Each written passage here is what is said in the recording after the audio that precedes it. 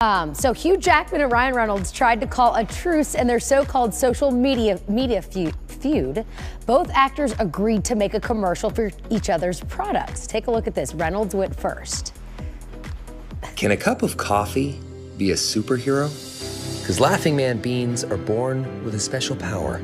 Sure, it's the best tasting coffee on the market. Yeah, it awakens your senses with unbelievable flavor. But it also lifts up communities around the world in the form of housing and scholarships.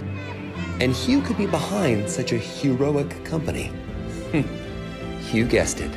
My friend, Hugh Jackman. Well done commercial, right? If you could take him seriously. So Reynolds even said it cost $1 million to make. Uh-oh. We'll see about that. Jackman took a little different approach with his ad in return. Ryan Reynolds is a complete and total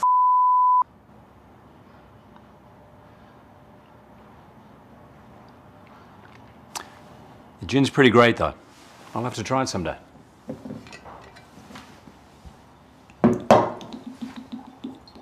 Oh, so good. So Reynolds apparently was genuinely hurt after seeing this, and Jackman tries to apologize. Here they are after the... Sorry, man, I didn't think the truce was actually real. They are cute. That's been going on for a couple years now, and it's so good.